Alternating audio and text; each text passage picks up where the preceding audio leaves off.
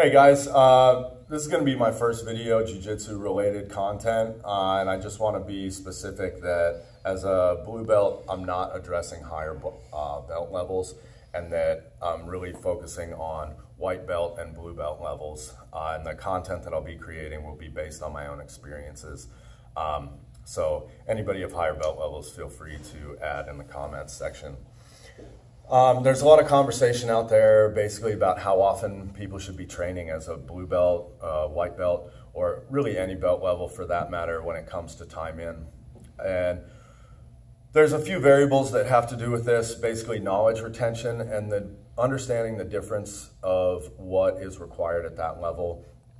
And a lot of that has to do with knowledge retention and a list of prioritized moves for that level. Generally speaking, your coach is going to have an idea of the curriculum for that belt level, and you can ask him about that so you can kind of prioritize your training. You're going to see a lot of different stuff through the course of your 2 or more years at that belt level, and there's going to be some neat stuff out there, but it's important to prioritize what your coach is actually looking for that he has out there that you need to learn in order to, continue on your journey. The other thing is that the hours on the mat, most people will tell you that, an hour 3 to 4 times a week is adequate. Whereas I found that you can greatly improve your game by just putting in more time on the mats, just like anything else. More time equals more experiences, equals better technique and skill at your chosen,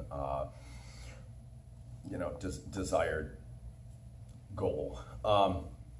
So the other thing is, if everybody else in your class is training 3 to 4 hours a week, you need to train more.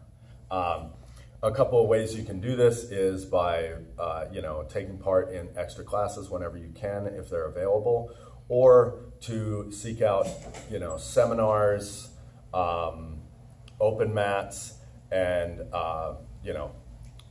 solo drills is a very important thing you can do to, kind of up your game when nobody else is around you to train. The biggest thing that I can say to young people who are just getting started, stay at it while you're young, man. Your body is not going to be able to do the same things once you're older. As a 35-year-old blue belt, I can say that I really wish I got through some of the hard grinds of the white belt and blue belt level before my body became less adequate to deal with the kind of punishment that it's going to go through. And just remember that devotion is time.